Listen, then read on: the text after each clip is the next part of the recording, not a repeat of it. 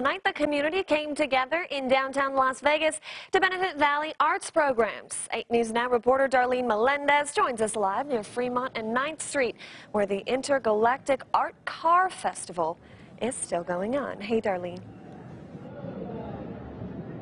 Hey there, Sasha. Well, that party is still going on strong tonight, and I kind of feel like I'm at Burning Man right now, but I'm also told that that's kind of the point, and all of these people are still out here tonight having fun, enjoying these art cars and live music, and of course, inspiring creativity. Welcome to the Intergalactic Art Car Festival. Saturday night, hundreds filled downtown Las Vegas for one cause: art. Makes me feel good to help our community, I guess, and other people.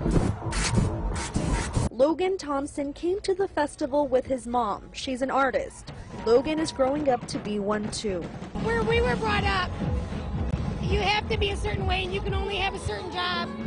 And we just want to show that you don't have to. The festival was put on by Lyft. The goal was to raise money for local arts programs in the Valley and in turn inspire creative thinking. Art programs do more than teach us to just paint or draw.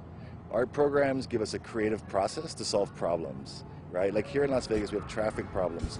We have job creation problems. Like we need creative thinking to solve problems in new ways. Dozens of art cars paraded from downtown to the Strip and back for spectators to enjoy.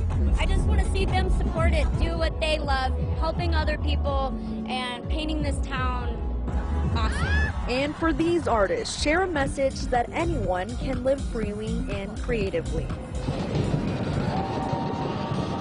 And all of the money raised tonight is going directly to the First Friday Foundation, a Valley nonprofit that supports local arts. And good news for all of you guys at home, this party won't stop until 2 in the morning, so you still have plenty of time to come on out here and enjoy all of this fun. Reporting live, Darlene Melendez, 8 News Now.